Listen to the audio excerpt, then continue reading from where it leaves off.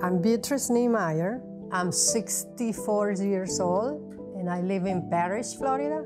We moved to Saudi in 2002, and when I joined Rolling Hills, I joined the Ladies Golf Association, and immediately you got to know people from all over the world, and although we come from different backgrounds, through sports, we were born together. So it was really nice.